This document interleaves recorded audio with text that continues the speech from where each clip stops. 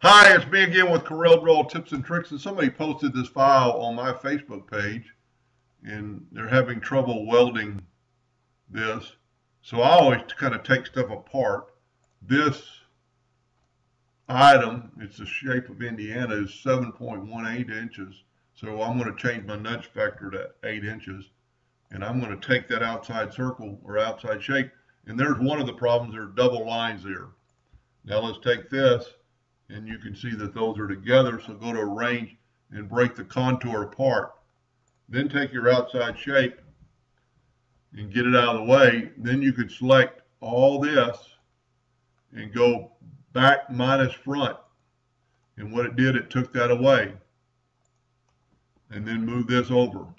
Then you could take your Smart Fill tool and fill that in to see what it looks like. It looks pretty good. Now, I know for a fact that he's got 2018 or 2019 because he sent it earlier and nobody could open it. But if you don't have it, you could take these nodes and just kind of delete some nodes. But if you have 2000 or X8 or above, you got the smoothing tool, and you can select on that line and kind of smooth it out. It's just got some. I mean, I'm not saying you have to do this because I do not know anything about the state of Indiana, but you could definitely smooth some of this stuff out and make it a little bit cleaner cut. And these are just suggestions. See all the nodes, and just go through here real fast, and it'll delete a lot of the nodes, make a little less of a sharp turns. And then when you want to do the inside line, just click on the inside line, and you can do the same thing. I'm having a little bit of trouble.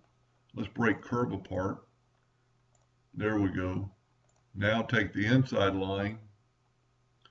And if you wanted them both the same, my suggestion would be to maybe contour it again after you've done the inside line. Of course, you're going to maybe mess up with the words in there, but that's an easy fix. And just remember to look at it and see what your outlines are. These are 500 points. If you're going to cut this out, you need hairline, and I would suggest putting them in red, RGB, and go to red. Red signifies a cut line to not really the laser. The laser will cut out a black line, but also this shape right here is 500 points. Just double click on it, go to hairline, go to red, and the laser is going to cut it regardless, but that way in the future you will know that it's a cut line because you turned it to red. You can see all those nodes, so I would try to get rid of some of those nodes with the smoothing tool, which is a great tool, and you can see what it's doing. It's getting away a lot of those. And you can do that if you don't have it. You can do that with the shape tool. Just select all those and just delete them. Of course, that is going to change it up a little bit, so you need to kind of watch out what you're doing. You know, don't take them all out, and maybe take out every other couple. And here's like some double line. You'll notice that you can see them far away, and then when you get closer, they're pretty far apart.